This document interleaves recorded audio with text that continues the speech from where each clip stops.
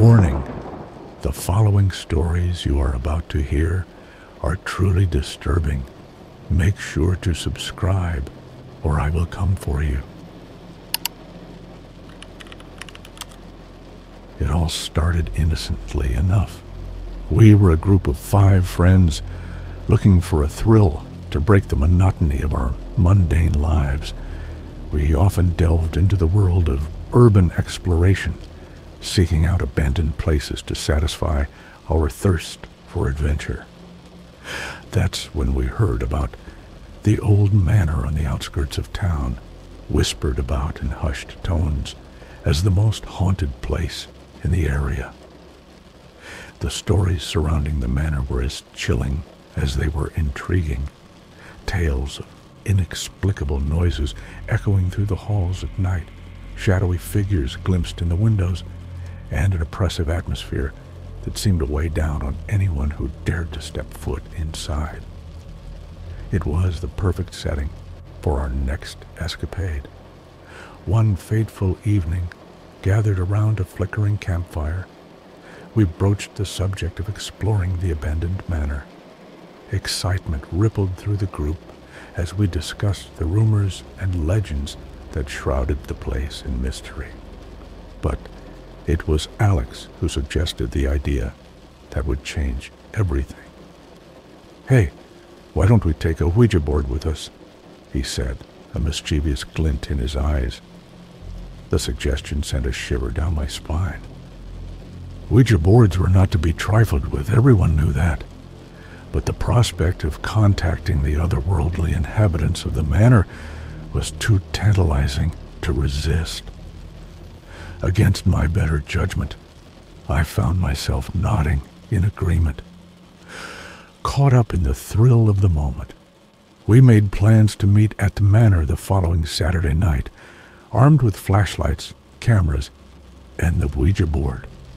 As the days passed, anticipation gnawed at the edges of my mind, mingled with an undercurrent of unease. But I pushed aside my doubts, eager to experience the adrenaline rush of exploring the unknown. When the night finally arrived, a heavy fog blanketed the landscape, lending an eerie ambiance to our surroundings. The manor loomed before us, its crumbling facade barely visible through the mist. Excitement and trepidation warred within me as we approached the imposing structure, and each step bringing us closer to the heart of darkness. Little did we know, we were about to unleash forces beyond our wildest nightmares, plunging ourselves into a night of terror from which there would be no escape. Entering the manor felt like stepping into another world. The air was thick with dust and decay, and the floorboards creaked ominously beneath our feet. Despite the chill in the air, a bead of sweat trickled down my spine as we made our way deeper into the bowels of the abandoned building. With trembling hands, Alex produced the Ouija board from his backpack, the wooden surface etched with cryptic symbols and letters. We gathered in a circle, our breaths coming out in ragged puffs of mist in the cold, damp air. The flickering beams of our flashlights cast eerie shadows on the walls, heightening the sense of foreboding that hung heavy in the atmosphere. As we placed our fingertips on the planchette, a hush fell over the group. My heart hammered in my chest, and a knot formed in the pit of my stomach.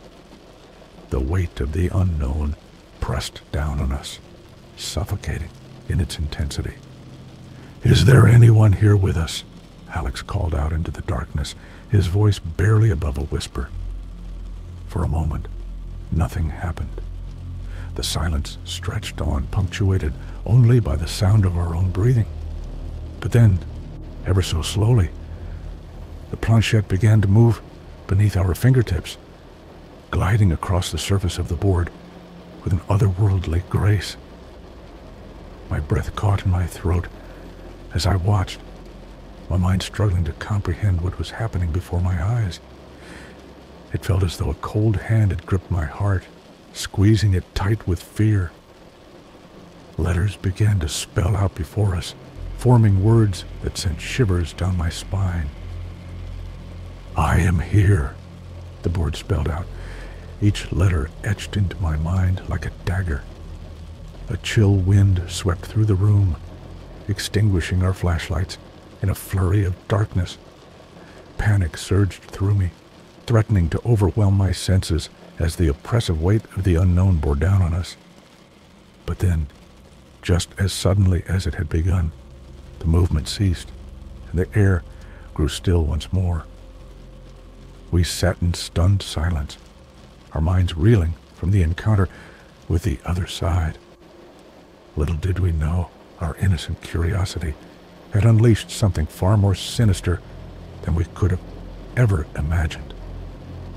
And as the night wore on, the true horrors of the manor began to reveal themselves in all their terrifying glory. After the unsettling encounter with the Ouija board, a palpable tension hung in the air, thick and suffocating. We exchanged nervous glances, the weight of our predicament settling like a leaden cloak upon our shoulders. But despite the gnawing fear that twisted in the pit of my stomach, a morbid curiosity compelled me to press onward, deeper into the heart of darkness. As we ventured further into the manor, the walls seemed to close in around us, the shadows twisting and writhing like living things. Every creak of the floorboard sent my heart racing, each whispered breath echoing in the stillness of the night. It wasn't long before we stumbled upon a room that seemed frozen in time, as though the very essence of the past clung to its walls like a ghostly shroud. Dust-covered furniture lay scattered about, the remnants of lives long since forgotten. But it was the painting that hung on the far wall that caught my eye, its eyes seeming to follow our every move with a malevolent gaze. The figure depicted within its frame was shrouded in darkness, its features twisted into a grotesque mockery of humanity. As I stared into those empty eyes, a chill swept through me, sending shivers racing down my spine. It felt as though the painting itself was alive, its malevolence seeping into my very soul like poison. But before I could tear my gaze away, a voice echoed through the darkness, icy and dripping with malice. "Leave this place," it hissed, sending a wave of terror crashing over me like a tidal wave. With trembling hands, I reached out to grab my friends, desperate to flee from the encroaching darkness that threatened to consume us all. But as I turned to leave, a sudden gust of wind slammed the doors shut with a deafening bang, trapping us within the confines of the haunted manor. Panic surged through me, threatening to overwhelm my senses as the walls seemed to close in around us, suffocating in their embrace. And as the night wore on, the true horrors of the manor revealed themselves in all their terrifying glory, leaving us trapped in a nightmare from which there would be no escape.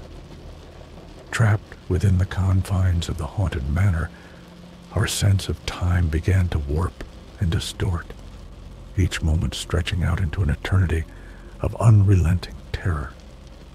The oppressive atmosphere weighed heavily upon us, like a suffocating blanket that threatened to smother our very souls. With every step we took, the darkness seemed to grow thicker, swallowing us whole in its inky embrace. Shadows danced along the walls, twisting and contorting into grotesque shapes that sent shivers racing down my spine. But it was the whispers that haunted me the most, their voices echoing through the empty corridors like the anguished cries of the damned. They spoke of unspeakable horrors, of pain and suffering beyond comprehension. their words worming their way into my mind like a cancerous growth. As we stumbled blindly through the labyrinthine halls, a sense of dread settled over us like a heavy fog, obscuring our thoughts and clouding our judgment. Every sound sent us into a panic, every shadow a potential harbinger of doom. And then, just when I thought things couldn't possibly get any worse, they did. In the dim light of a flickering candle, we stumbled upon a room unlike any we had seen before. The air was thick with the stench of decay, and the walls were lined with grotesque symbols that seemed to writhe and twist with a life of their own. But it was the figure that stood in the center of the room that chilled me to the bone. It was tall and gaunt, its features obscured by the darkness that seemed to cling to it like a shroud. Its eyes burned with a malevolent light, and a cruel smile played across its lips. I wanted to run, to flee from the horror that stood before us, but my feet were rooted to the spot, paralyzed by fear. And as the figure stepped forward, its shadow stretching out like a twisted mockery of life, I knew that our fate was sealed. For we had awakened something beyond our understanding, something ancient and malevolent that hungered for our souls. And as the night wore on, the true horrors of the manor manifested themselves in all their terrifying glory, leaving us trapped in a nightmare from which there would be no escape. As the malevolent entity loomed before us, its presence seemed to sap the very air from our lungs, leaving us gasping for breath in its suffocating grasp. We were powerless against its otherworldly might, mere insects caught in the web of its insatiable hunger. With a voice that echoed through the depths of my soul, the entity spoke, its words dripping with venom and malice. "You have trespassed upon my domain," it hissed, its eyes blazing with a fierce intensity that sent a chill racing down my spine.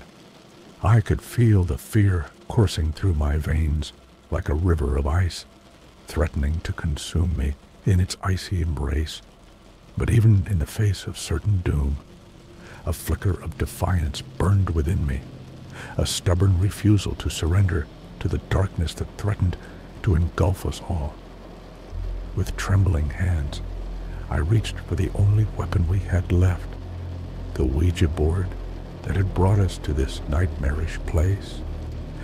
It seemed like a fool's hope, a desperate gamble in the face of overwhelming odds, but it was all we had. As I raised the board high above my head, a sense of determination flooded through me, driving back the encroaching darkness with a fierce resolve. I could feel the eyes of my friends upon me, their silent encouragement lending me strength in the face of adversity. And then, with a primal scream that tore through the silence like a thunderclap, I brought the board crashing down upon the entity with all the force I could muster. The wood splintered and cracked upon impact, sending shards flying in all directions as the entity let out a deafening roar of pain and rage. For a moment, it seemed as though time itself had frozen in place, the air thick with anticipation, as we waited with bated breath to see if our gambit had paid off. And then, with a sound like the snapping of 1,000 bones, the entity began to disintegrate before our eyes, its form crumbling to dust in the face of our defiance. With a sense of relief that bordered on disbelief, we watched as the darkness receded, leaving behind only the echoes of our victory. But even as we celebrated our triumph, a nagging doubt lingered in the back of my mind, a whisper of uncertainty that refused to be silenced. For we had glimpsed the true face of terror that night, a darkness beyond reckoning that lurked just beyond the edge of our reality. waiting patiently to reclaim its lost souls. And as we made our way out of the haunted manor, battered but unbowed, I knew that our ordeal was far from over. For the spirits that dwelled within those cursed walls would never truly rest, their hunger for vengeance driving them ever onward in their quest to claim the souls of the living. And though we had emerged victorious, the scars of that fateful night would haunt us for the rest of our days, a grim reminder of the price we had paid for our curiosity. But even as the shadows closed in around us, I knew that we would never forget the horrors we had witnessed, nor the strength we had found within ourselves to confront them. And as we disappeared into the night, leaving the haunted manor behind us, I couldn't help but wonder what other terrors awaited us in the darkness, lurking just beyond the edge of our perception, waiting patiently to drag us down into the abyss.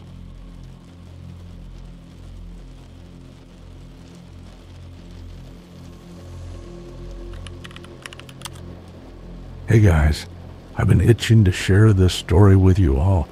It's been gnawing at me for weeks now, and I feel like I need to get it off my chest. So, here goes nothing. I'm what you might call a paranormal enthusiast. I've always been fascinated by the supernatural, the things that go bump in the night, you know. So, naturally I spent a lot of time poking around in antique shops and scouring the internet for old relics with a spooky vibe. A while back, I stumbled upon this little mom-and-pop antique store in the outskirts of town. It was the kind of place that looked like it hadn't been touched since the 70s, filled with dusty old knickknacks and faded furniture. But, nestled among all the junk, I found it, a beat-up old Ouija board.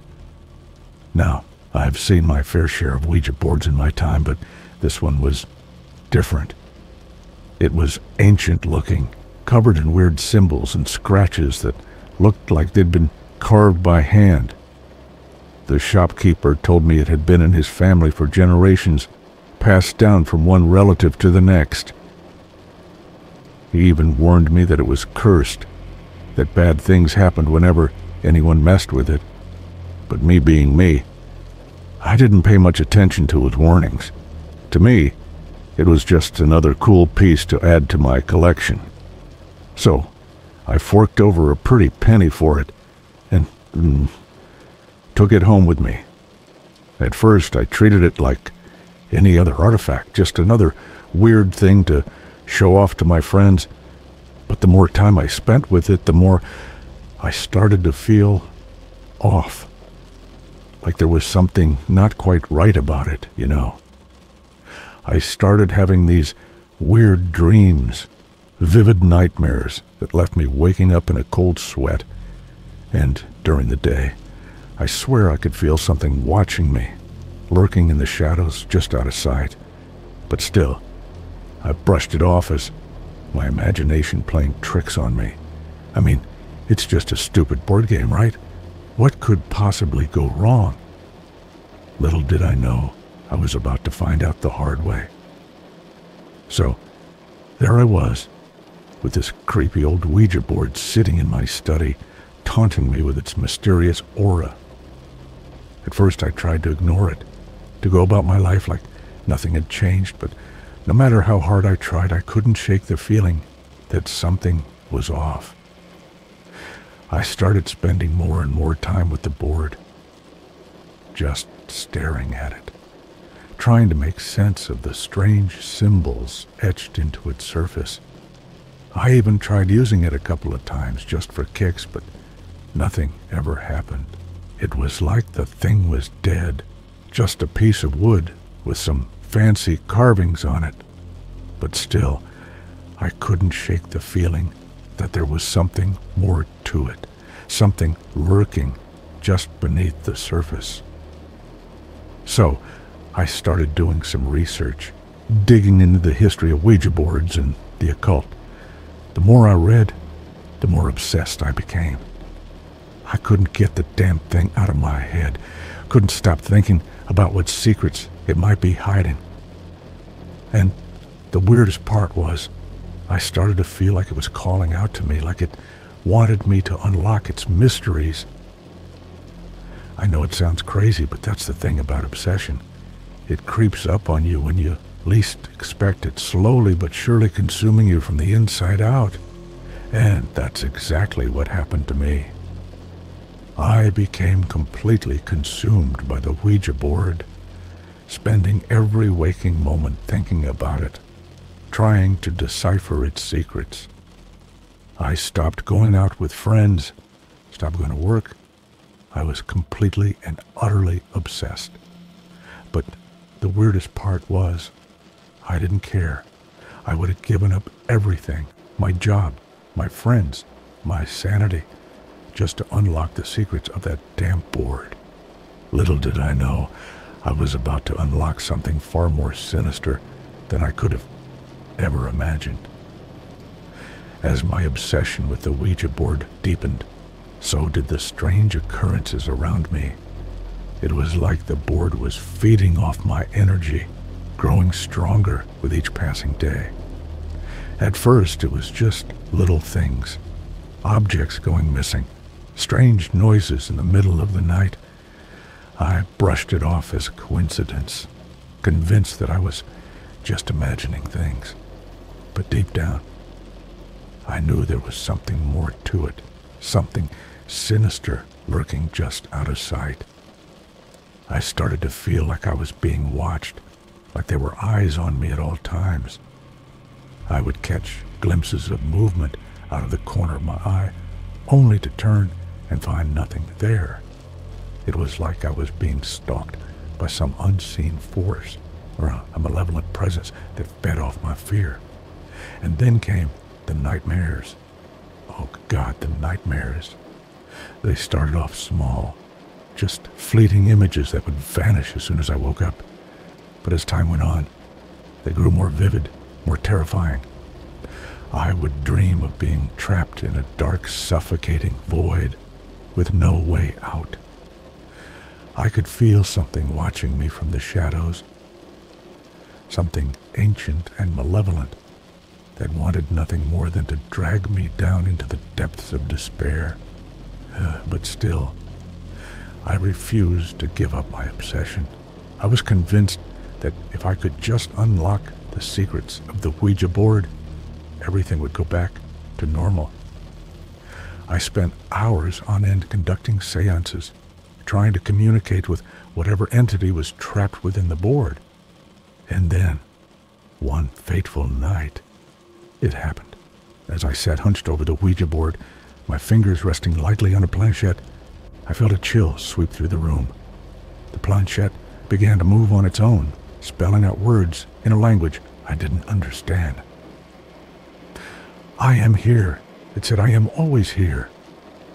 I should have been terrified, should have run screaming from the room, but instead, I felt a strange sense of exhilaration, of power coursing through my veins. I had made contact with something beyond the realm of the living, and I was determined to unlock its secrets, no matter the cost. Little did I know, the cost would be far greater than I could have ever imagined. With each passing day, my obsession with the Ouija board grew stronger, consuming me from the inside out. I became obsessed with unlocking its secrets, with communing with whatever entity was trapped within its ancient wood. But as my obsession deepened, so too did the toll it took on my mind and body. I stopped sleeping, haunted by nightmares that left me gasping for breath, drenched in sweat. I would wake up in the middle of the night, convinced that something was lurking in the shadows, just beyond my field of vision. During the day, I would wander around in a daze, my thoughts consumed by the Ouija board and the secrets it held. I stopped eating, stopped taking care of myself. I was completely consumed by my quest to unlock the mysteries of the board. And then there were the visions. Oh God, the visions. They started off small, just fleeting glimpses of movement out of the corner of my eye. But as time went on, they grew more vivid, more terrifying. I would see things, horrible, twisted things that no one else could see.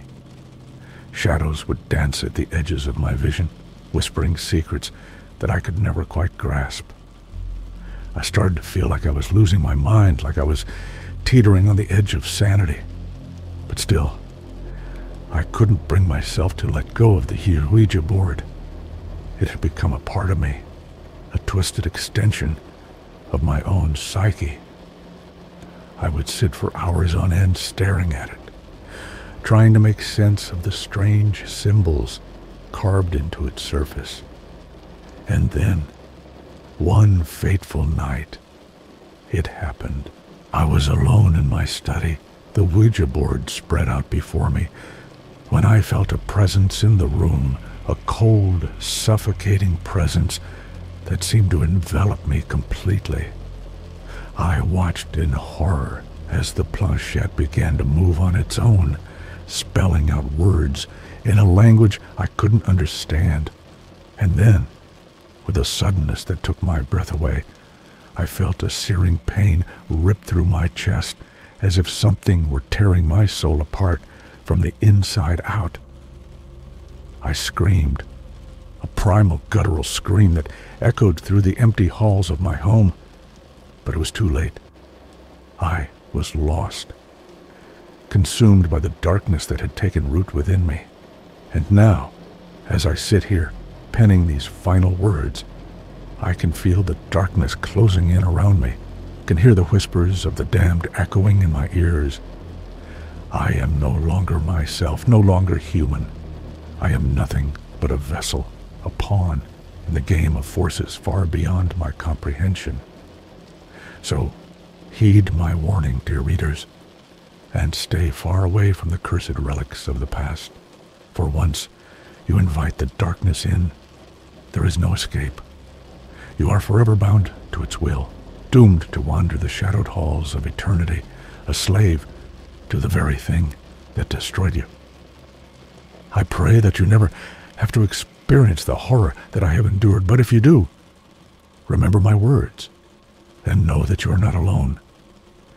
The darkness may consume us all in the end, but as long as there is hope, there's a chance for redemption. Stay safe out there, dear readers, and may whatever gods you believe in have mercy on your soul. I knew deep down that I had to end this nightmare, to break free from the grip of the Ouija board before it consumed me completely. But despite my best efforts, I couldn't bring myself to destroy it. It was like I was under some kind of spell, unable to resist its malevolent allure. And then, one fateful night, it happened. I was alone in my study, the Ouija board spread out before me, when I felt it, a presence, cold and suffocating, filling the room with its malevolent energy. I watched in horror as the planchette began to move on its own, spelling out words in a language I couldn't understand. I am here, it said. I am always here. I should have been terrified, should have run screaming from the room, but instead I felt a strange sense of exhilaration, a power coursing through my veins. I had made contact with something beyond the realm of the living, and I was determined to unlock its secrets, no matter the cost. But the cost, oh God, the cost was far greater than I could have ever imagined. As I sat there, my fingers resting lightly on the planchette, I felt a searing pain rip through my chest, as if something were tearing my soul apart from the inside out. I screamed, a primal, guttural scream that echoed through the empty halls of my home. But it was too late. I was lost, consumed by the darkness that had taken root within me. And now, as I sit here, penning these final words, I can feel the darkness closing in around me, can hear the whispers of the damned echoing in my ears. I am no longer myself, no longer human. I am nothing but a vessel, a pawn in the game of forces far beyond my comprehension. So, heed my warning, dear readers, and stay far away from the cursed relics of the past. For once you invite the darkness in, there is no escape. You are forever bound to its will, doomed to wander the shadowed halls of eternity, a slave to the very thing that destroyed you. I pray that you never have to experience the horror that I have endured. But if you do, remember my words, and know that you are not alone. The darkness may consume us all in the end, but as long as there is hope, there is a chance for redemption. Stay safe out there, dear readers, and may whatever gods you believe in have mercy on your soul. Tau, epilogue, a warning to the curious. To whoever finds this, heed my words. The Ouija board is not merely a game, not simply a tool for communication with the dead. It is a gateway, a portal to realms beyond our understanding. And once you open that door, there is no going back. I have paid the ultimate price for my folly, my soul forever bound to the darkness that now consumes me. But perhaps my story can serve as a warning to others, a cautionary tale of the dangers that lurk in the shadows, waiting to ensnare the unwary. So, take heed, dear reader, and beware the allure of the unknown, for in the end, it may cost you far more than you could ever imagine.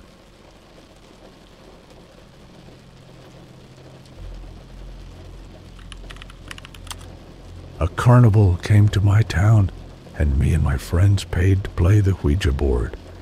Our souls ended up being taken by the unknown. I never believed in the supernatural. Ghost stories were just that, stories. But everything changed when the carnival came to town. It was a foggy October evening when the lights of the Ferris wheel pierced through the mist, casting an eerie glow over our small town. My friends and I, eager for a thrill, decided to check it out. The Carnival of Souls was unlike any other. Its faded banners fluttered in the wind, promising thrills and chills beyond imagination. We laughed and joked as we wandered through the maze of tents and attractions, the scent of cotton candy and popcorn hanging heavy in the air. That's when we stumbled upon it, the Ouija board attraction. It was nestled in a dark corner of the carnival grounds, its wooden surface weathered and worn. A sign above it proclaimed, "Communicate with the beyond, $10 per session." Intrigued, we pooled our money and approached the booth. A hooded figure emerged from the shadows, their face obscured by darkness. With a crooked smile, they welcomed us to the Ouija board experience. We took our places around the board, our fingers trembling as we placed them on the planchette. The hooded figure instructed us to clear our minds and focus on the spirits. With bated breath, we began to ask our questions. At first, nothing happened. We exchanged nervous glances, wondering if we had wasted our money. But then, ever so slowly, the planchette began to move. It slid across the board, spelling out words in a language that seemed ancient, otherworldly. We were mesmerized, our hearts pounding in our chests as we communicated with the unknown. But as the minutes ticked by, the atmosphere grew heavier, suffocating. The air seemed to crackle with energy, and a sense of dread settled over us like a shroud. Just when we were about to call it quits, the planchette jerked violently beneath our fingers. It spelled out a single word: stay. Fear gnawed at the edges of my mind, but curiosity compelled me to obey. And that's when things took a turn for the worse. The carnival lights flickered and died, plunging us into darkness. The air grew cold, so cold that I could see my breath misting before me. I could hear my friends whispering frantically, their voices trembling with fear. But before we could make a move, a voice echoed through the darkness, a voice that seemed to come from everywhere and nowhere all at once. "Welcome, my children," it said, dripping with malice. "You have entered a realm beyond your understanding. Here, the rules of the living no longer apply. Here, you will play a game with stakes far higher than you can imagine." I wanted to run, to flee from this nightmare, but I was rooted to the spot, paralyzed by fear. And as the voice spoke, a cold dread settled over me, like a hand squeezing my heart. "We will play a game," the voice continued, "and the winner shall claim a prize beyond compare. But beware, for the losers shall pay a price too terrible to comprehend." With a sinking feeling in the pit of my stomach, I realized that we had stumbled into something far more sinister than we could have ever imagined. And as the carnival lights flickered back to life, casting long shadows across the ground, I knew that our lives would never be the same again. As the carnival lights flickered back to life, we found ourselves surrounded by a thick fog, obscuring our vision and muffling the sound of the world around us. Panic gripped my chest like a vice as I searched desperately for my friends in the swirling mist. But they were nowhere to be found. I called out their names, my voice trembling with fear, but all I heard in response was the echoing laughter of the unseen presence that lingered in the darkness. With each step I took, the ground seemed to shift beneath my feet, like I was walking on shifting sands.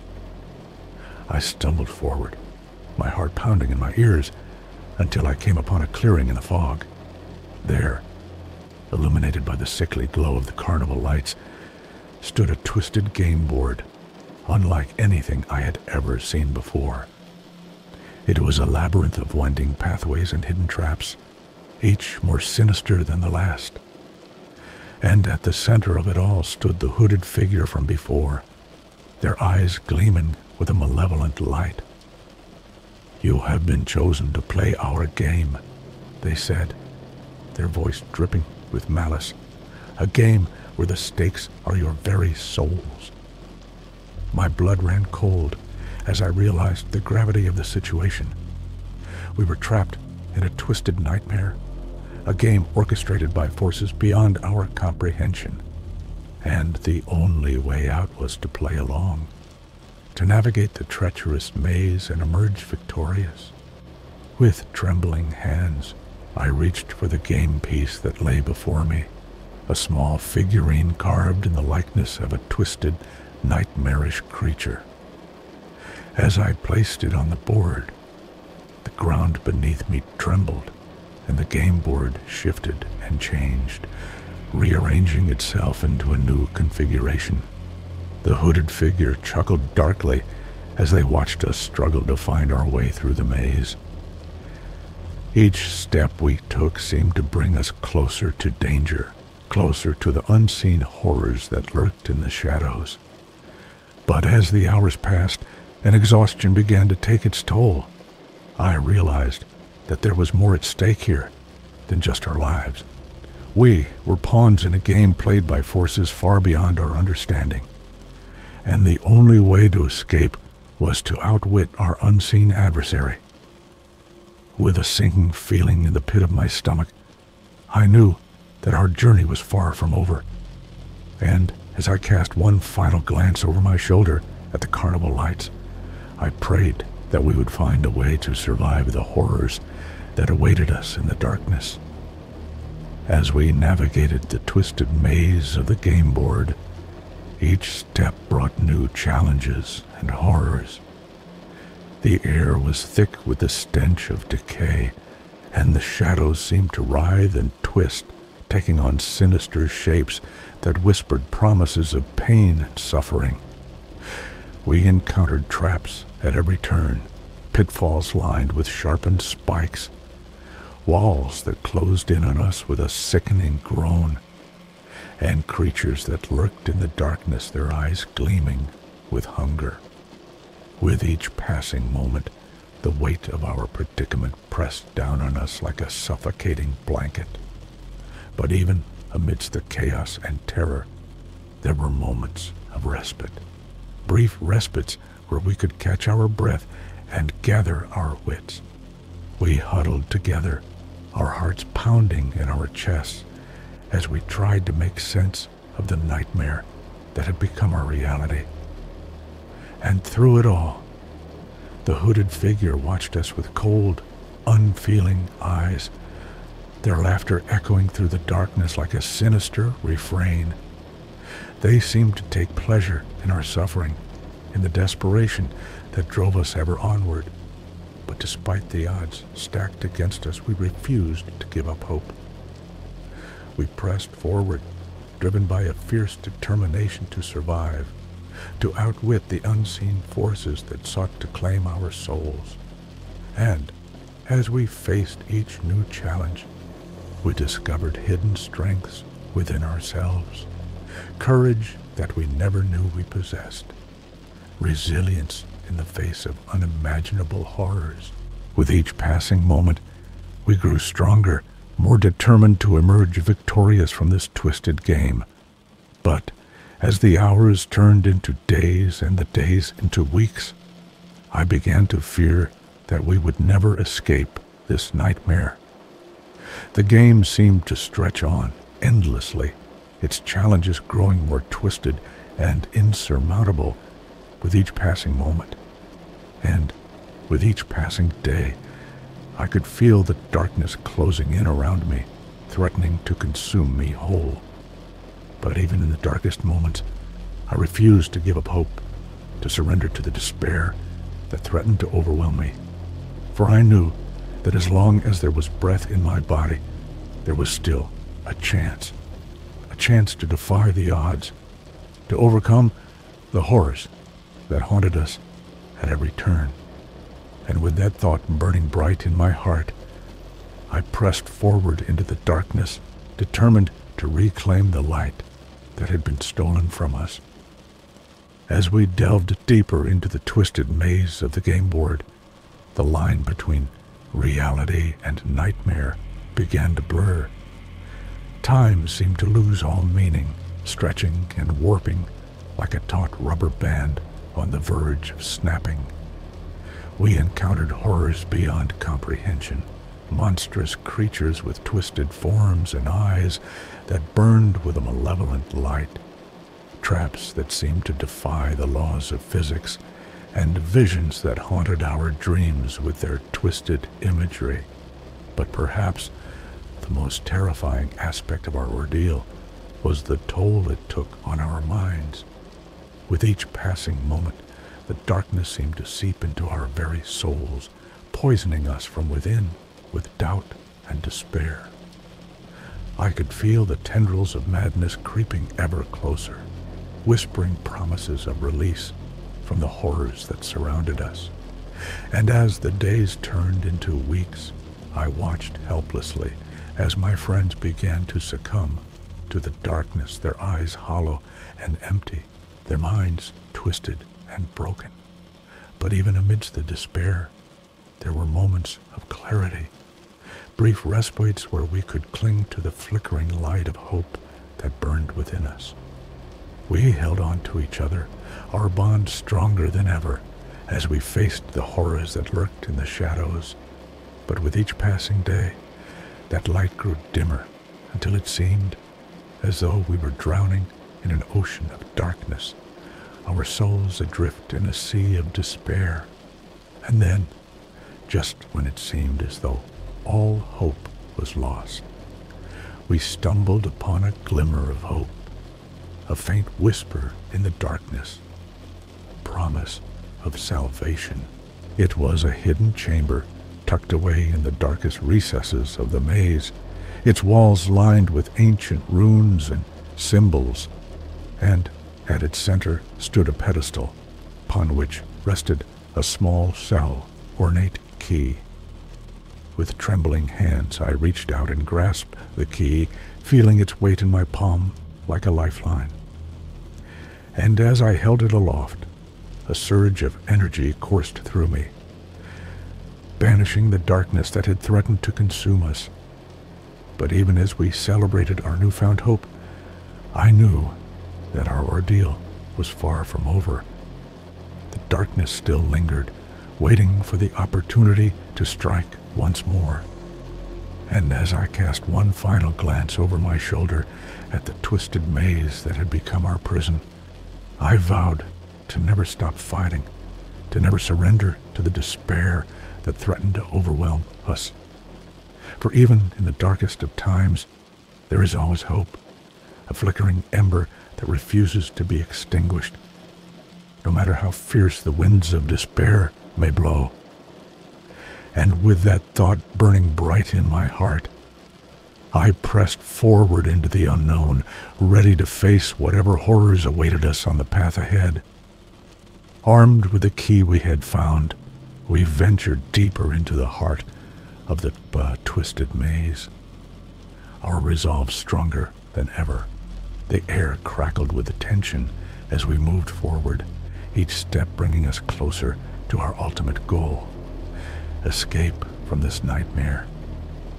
But as we neared the end of our journey, the darkness seemed to grow denser, pressing in on us from all sides like a suffocating blanket. Shadows danced on the walls, whispering secrets too terrible to comprehend, and the air was thick with the stench of decay. And then, suddenly, we found ourselves standing before a towering gate, its twisted iron bars looming ominously overhead. With a trembling hand, I inserted the key into the lock, feeling the weight of our fate hanging heavy in the air. As the gate swung open with a rusty groan, we stepped through into a chamber bathed in an eerie blue light. At its center stood a figure cloaked in shadow, their eyes burning with a malevolent light. "You have come far, my children," the figure said, their voice echoing through the chamber like a death knell. "But your journey ends here. You have trespassed into the realm of the dead, and now you must pay the price." With a sinking feeling in the pits of my stomach, I realized that we had walked straight into a trap. We were trapped in a twisted game, a pawn in a larger scheme, orchestrated by forces beyond our comprehension. But even as fear gripped my heart like a vice, I refused to give in to despair. We had come too far to turn back now, to let the darkness claim us without a fight. With a cry of defiance, we charged forward, our hearts pounding in our chests as we faced off against the shadowy figure before us. The air crackled with energy as we clashed, our wills locked in a battle of strength and determination. But even as we fought with all our might, I could feel the darkness closing in around us, threatening to swallow us whole. Desperation clawed at the edges of my mind as I struggled to hold on to hope, to cling to the flickering light that burned within me.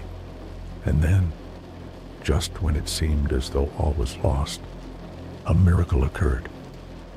With a blinding flash of light, the shadowy figure before us crumbled to dust, dissolving into nothingness before our eyes.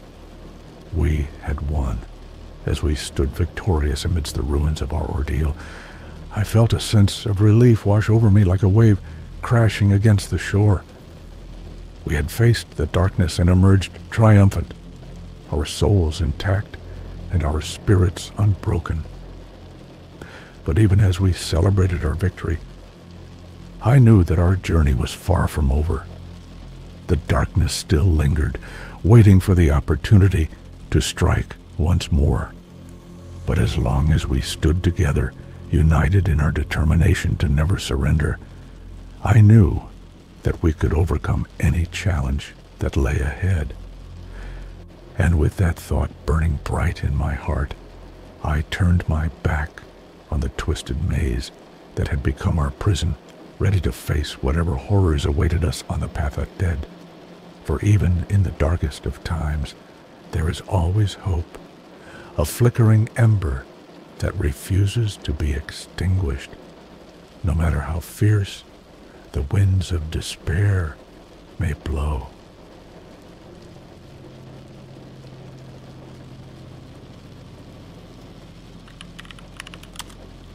Hey, Reddit, I'm finally ready to share the chilling experience my friends and I had at the abandoned asylum last summer.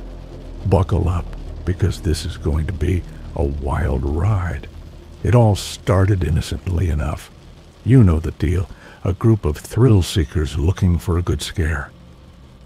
There were 5 of us in total. Me, Jake, Sarah, Mark, and Emily. We had heard all the stories about the old asylum on the outskirts of town. Tales of torture, experimentation, and restless spirits. Naturally, we couldn't resist the urge to explore it ourselves. The asylum itself was a decrepit, towering structure, looming ominously against the darkened sky. Its windows were shattered, its walls covered in graffiti, and its corridors whispered secrets of the past. As we approached, a chill ran down my spine, but I pushed the feeling aside, eager for the adrenaline rush that awaited us inside. We entered cautiously, our footsteps echoing off the cold, tiled floors. The air was thick with dust and the scent of decay. I could feel the weight of the building pressing down on me, suffocating and oppressive. But we pressed on, fueled by a mixture of curiosity and fear. The first few rooms we explored were relatively benign, empty, save for broken furniture and peeling wallpaper. But as we ventured deeper into the asylum, things took a sinister turn. We stumbled upon a room that sent shivers down my spine. It was filled with rusted medical equipment, blood-stained tables, and chains hanging from the ceiling. The air seemed to grow colder, and I could feel the hairs on the back of my neck stand on end. Sarah suggested we try to communicate with any spirits that might still linger in the asylum. She pulled out a Ouija board she had brought along, and we gathered around eagerly, our fingers resting lightly on the planchette. At first, nothing happened.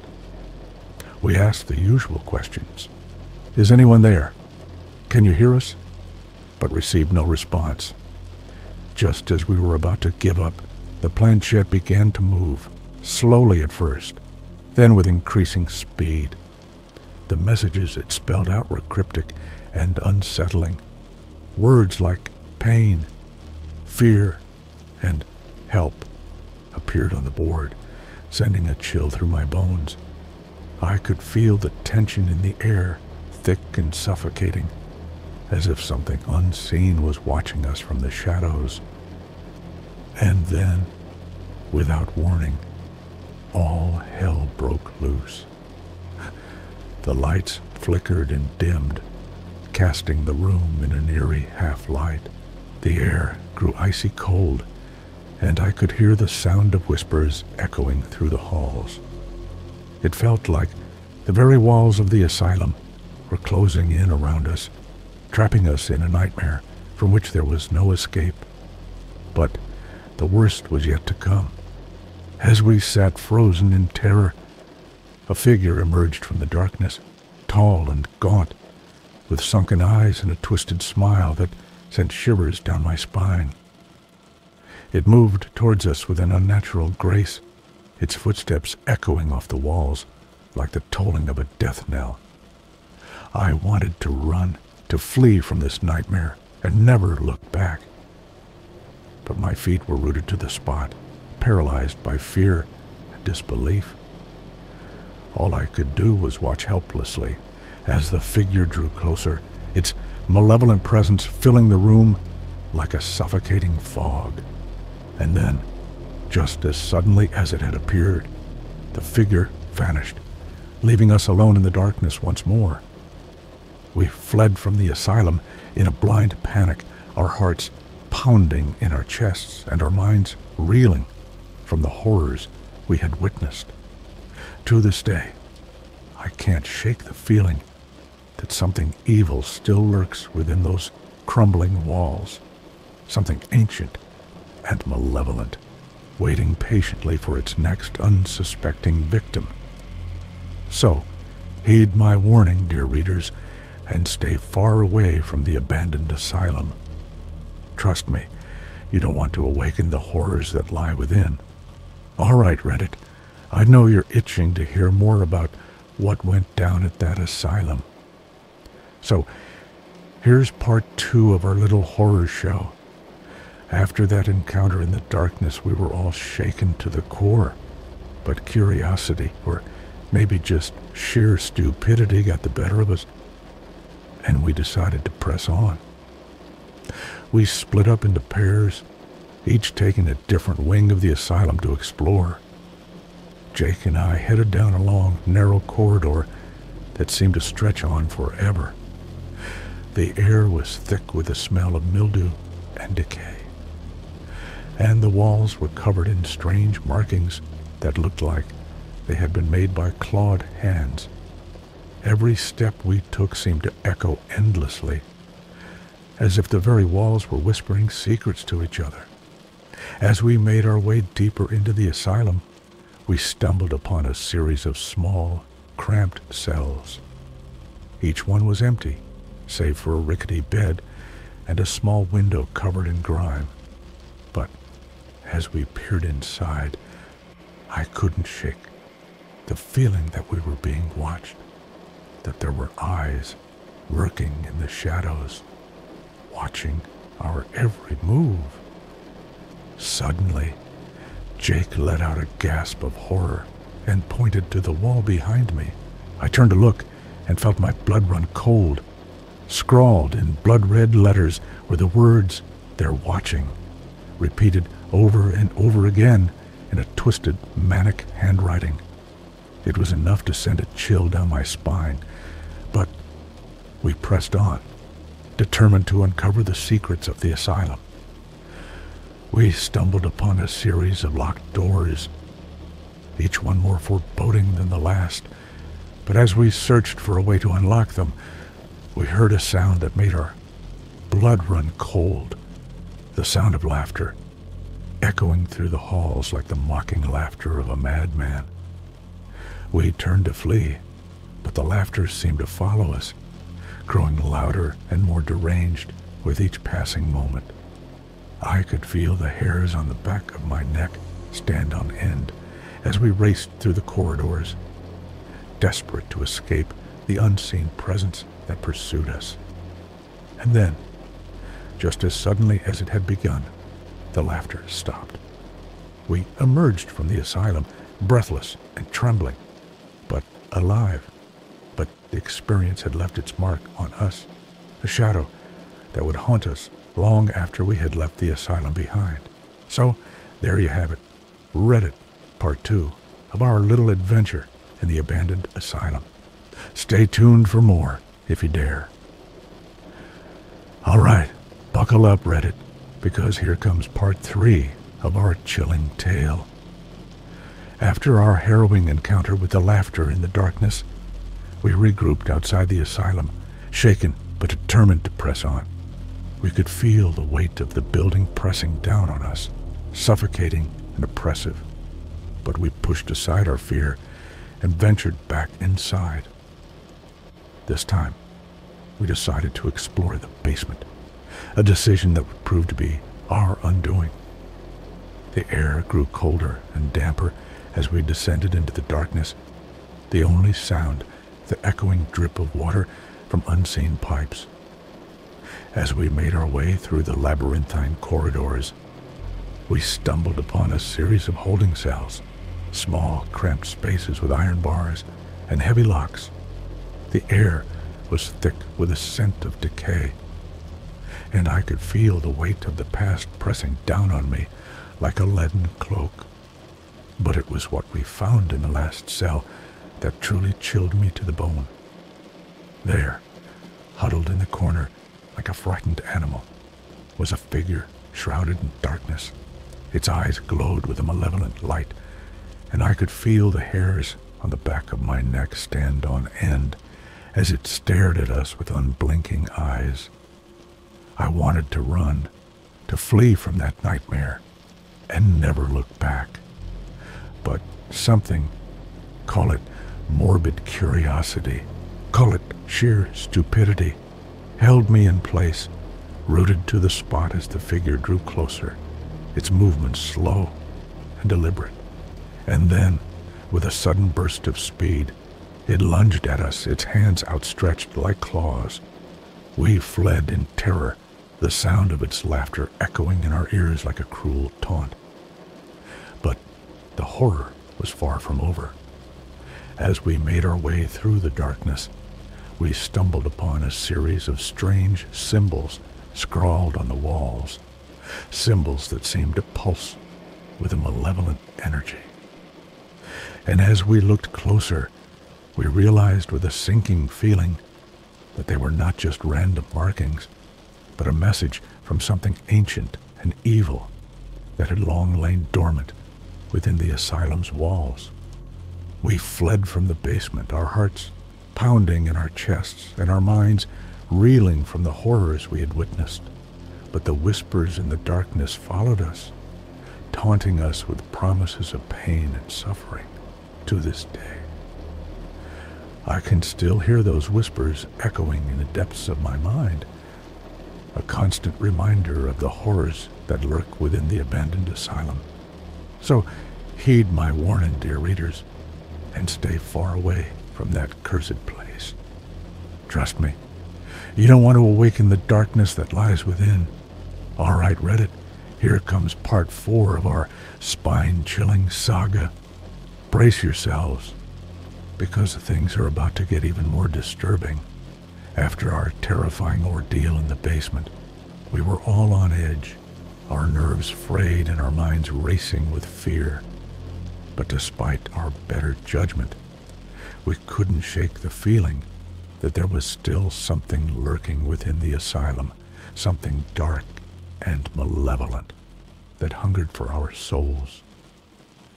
We decided to split up once again, each of us venturing into different parts of the asylum in search of answers. Emily and I found ourselves in a series of dimly lit hallways that seemed to stretch on forever, the walls covered in peeling paint and faded wallpaper. As we made our way deeper into the asylum, we stumbled upon a room that sent shivers down my spine. It was filled with rows of empty beds, their metal frames rusted and twisted with age. But as we peered closer, we realized with a sinking feeling that they were not empty at all. Each bed was occupied by a shadowy figure, their faces twisted in agony and despair. I could feel the weight of their suffering pressing down on me, suffocating and oppressive. It was as if their pain had seeped into the very walls of the asylum, staining them with a darkness that would never fade. And then, just as suddenly as it had begun, the figures vanished, leaving us alone in the darkness once more.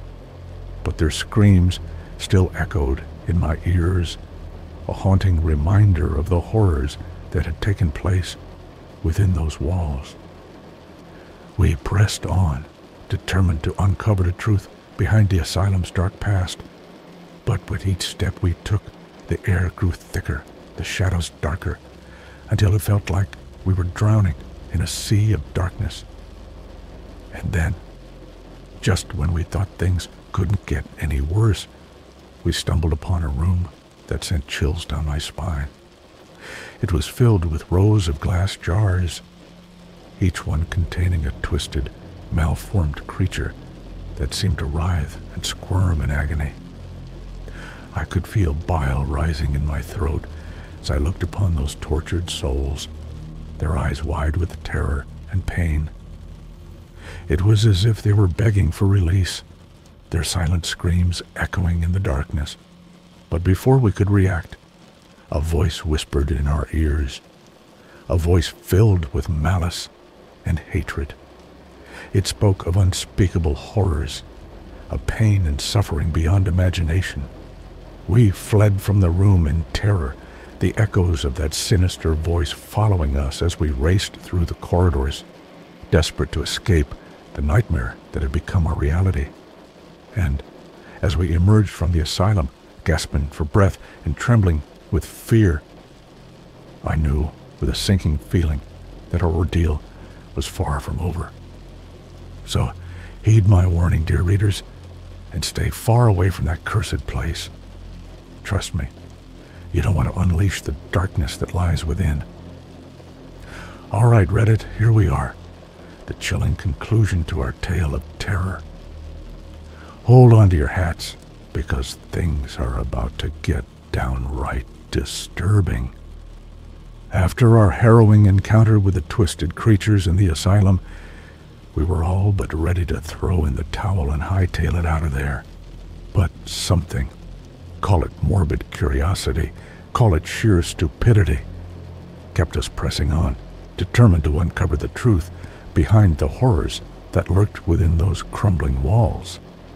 We found ourselves in a series of winding corridors that seemed to twist and turn endlessly, leading us deeper and deeper into the heart of the asylum. The air grew colder and damper with each step we took, the darkness pressing down on us like a suffocating blanket. And then, just when we thought things couldn't get any worse, we stumbled upon a room that sent shivers down my spine. It was filled with rows of cages, each one containing a twisted, monstrous creature that seemed to leer at us with malevolent eyes. I could feel my heart pounding in my chest as I looked upon those abominations, their grotesque forms contorted with pain and rage. It was as if they were waiting for us, eager to tear us apart with their razor-sharp claws and jagged teeth. But before we could react, a voice whispered in our ears, a voice filled with madness and despair. It spoke of unspeakable atrocities, of pain and suffering beyond comprehension. We fled from the room in terror, the echoes of that sinister voice following us as we raced through the corridors, desperate to escape the nightmare that had become our reality. But the horror was far from over. As we made our way through the darkness, we stumbled upon a series of strange symbols scrawled on the walls, symbols that seemed to pulse with a malevolent energy. And as we looked closer, we realized with a sinking feeling that they were not just random markings, but a message from something ancient and evil that had long lain dormant within the asylum's walls. And then, just when we thought things couldn't get any worse, we stumbled upon a chamber unlike anything we'd ever seen before. It was filled with strange, otherworldly artifacts, ancient relics of a time long forgotten. But as we approached, we felt a strange energy emanating from within, a power that seemed to reach out and ensnare us in its grasp. We could feel our minds unraveling, our sanity slipping away as we succumbed to the darkness that lurked within. And then, with a deafening roar, the chamber collapsed in on itself, burying us beneath a mountain of rubble and debris. And as the darkness closed in around us, I knew with a sinking feeling that we would never escape the horrors that lurked within the abandoned asylum. So, heed my warning, dear readers, and stay far away from that cursed place. Trust me, you don't want to awaken the darkness that lies within, for once it awakens, there is no escaping its grasp.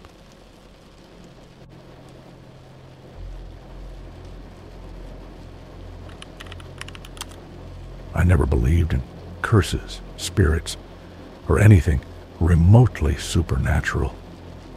Growing up, I was the skeptic, the one who scoffed at ghost stories and horror movies, dismissing them as nothing more than elaborate fantasies designed to scare the gullible. But all of that changed on my 17th birthday. It was a typical summer day when the package arrived at my doorstep.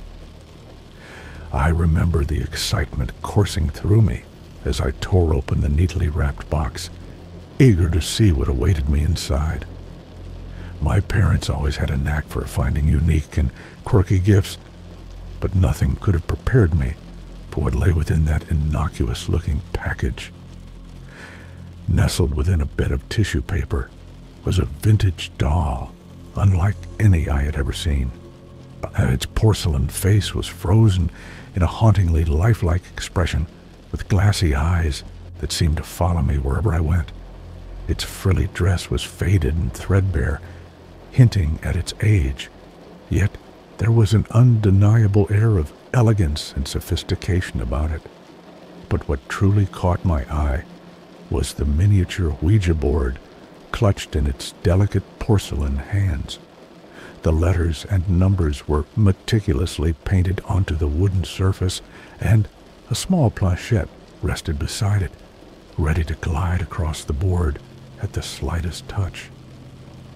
I couldn't contain my excitement as I held the doll in my hands, turning it over to examine every intricate detail.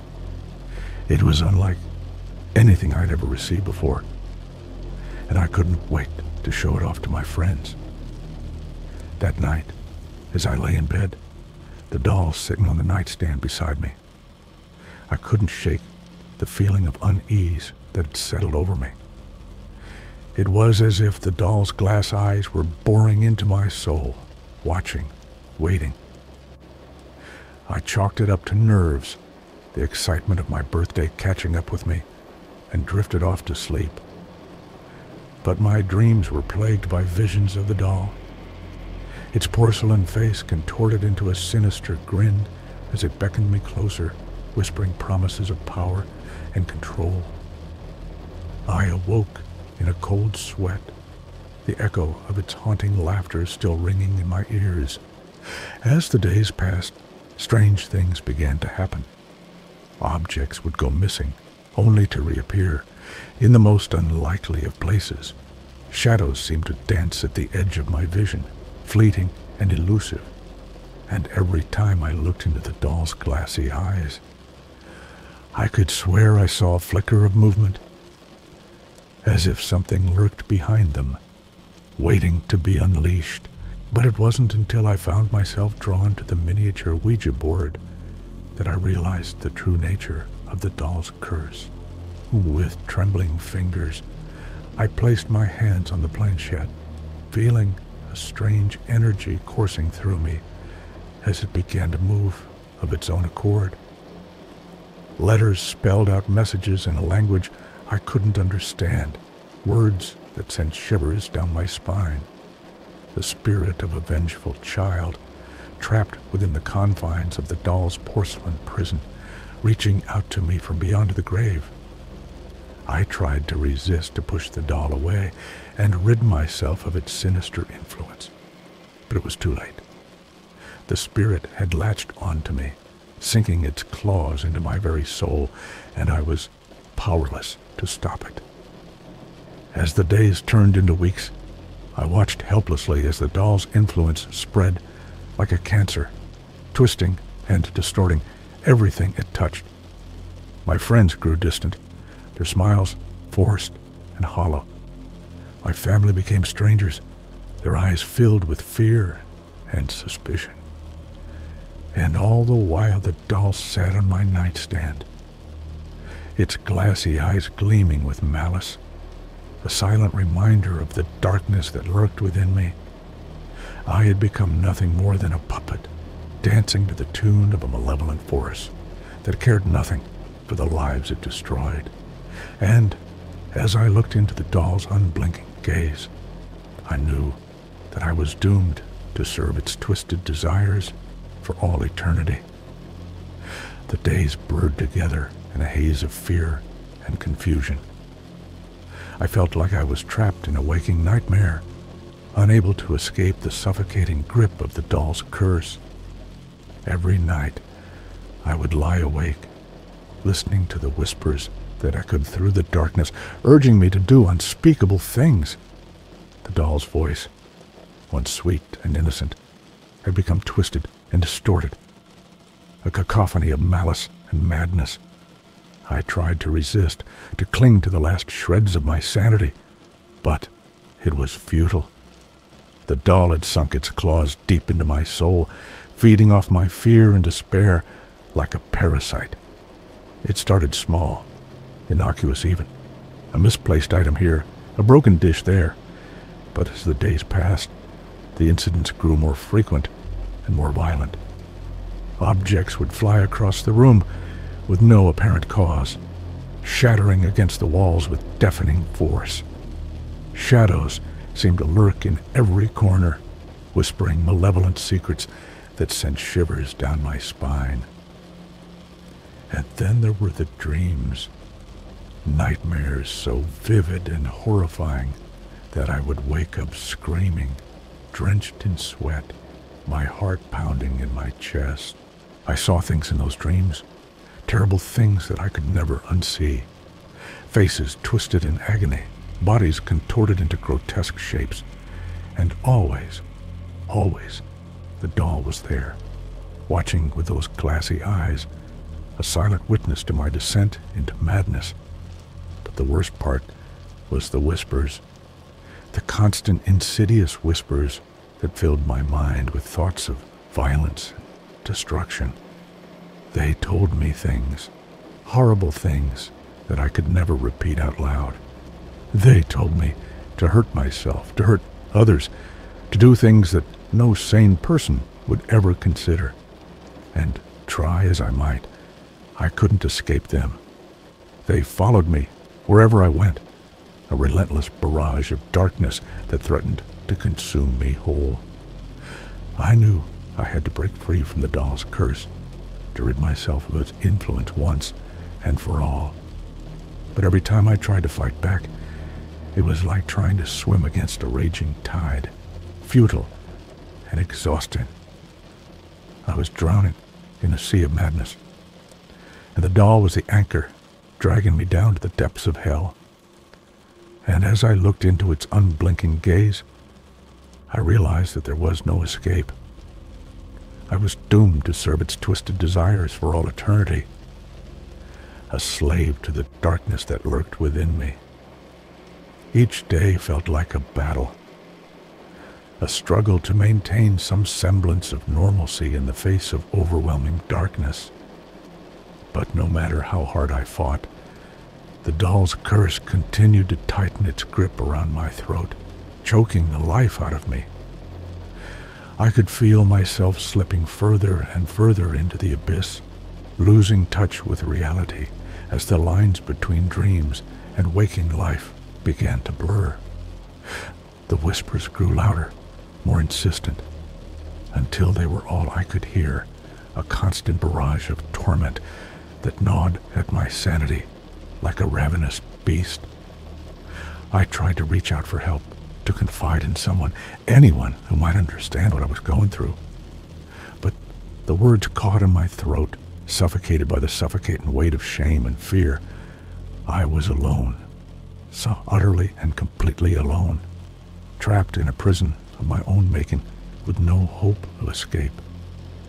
And then, one fateful night, the doll spoke to me, not in whispers or dreams, but in a voice so clear and commanding that it sent shivers down my spine.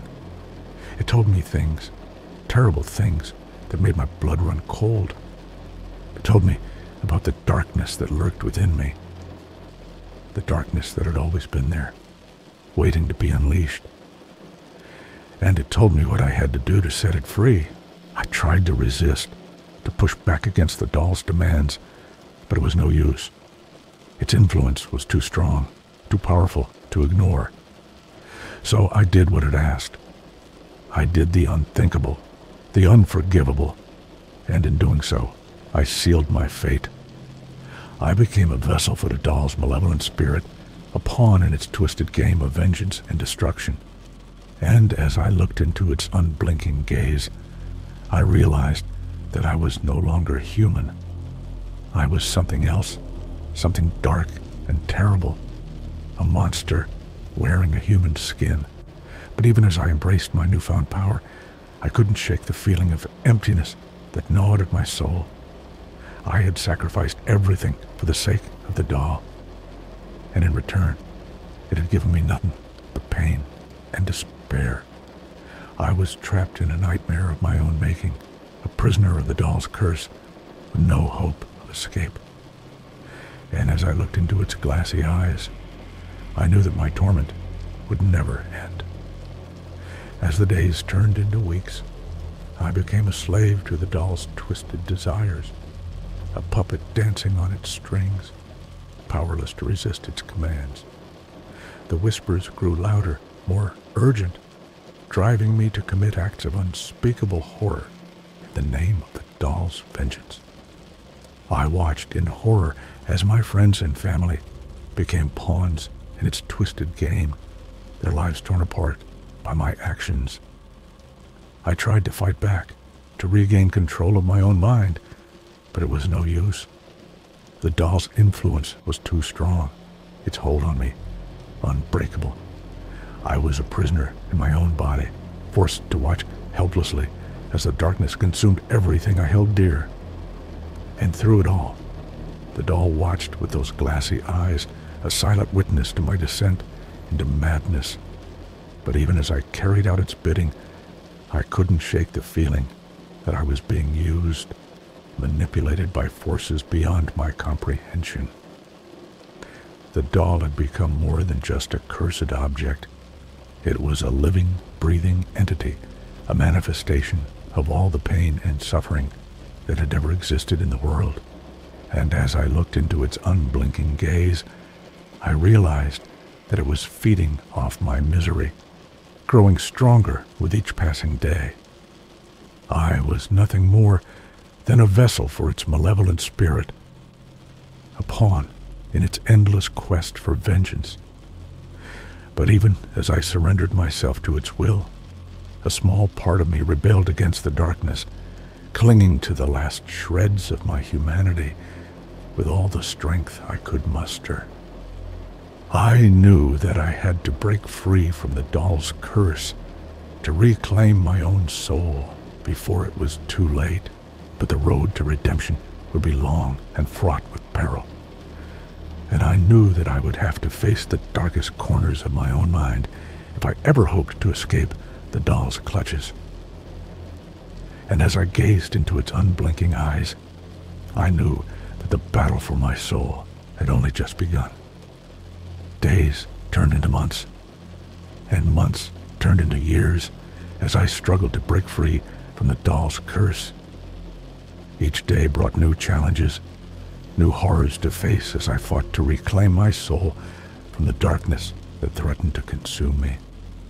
But no matter how hard I tried, the doll's influence remained as strong as ever, its whispers echoing through the empty corridors of my mind like a twisted symphony of madness. I watched helplessly as the world around me crumbled, my friends and family torn apart by the doll's insatiable thirst for vengeance. But through it all, a glimmer of hope remained, a small spark of humanity that refused to be extinguished. I knew that I had to confront the doll, to face the source of my torment head on if I ever hoped to break free from its curse. And so, one fateful night, I gathered my courage and entered the room where the doll lay waiting, its glassy eyes gleaming with malice. I could feel its presence, a dark and suffocating presence that seemed to fill the room with an icy chill, But I refused to back down. I refused to let the doll's curse control me any longer. With trembling hands, I reached out and grasped the doll's porcelain body, feeling its cold, lifeless surface beneath my fingertips. And then, with all the strength I could muster, I smashed it to pieces, shattering its delicate form into 1,000 shards of porcelain and wood. For a moment, there was silence, a deafening silence that seemed to stretch on for eternity. And then, with a sound like thunder, the curse was broken, the darkness lifting like a shroud from my mind. I collapsed to the ground, exhausted but triumphant. The weight of the world finally lifted from my shoulders. As I looked around at the wreckage of the doll's prison, I knew that I had finally found peace, that I was free from its curse once and for all. But even as I breathed a sigh of relief, a small voice whispered in the back of my mind, a reminder that the darkness would always be there, lurking just beyond the edge of my consciousness, waiting for the chance to strike again. And as I gazed into the shattered remnants of the doll's form, I knew that the battle was far from over. But this time, I was ready. This time, I would fight with all the strength I had, no matter what horrors awaited me on the other side.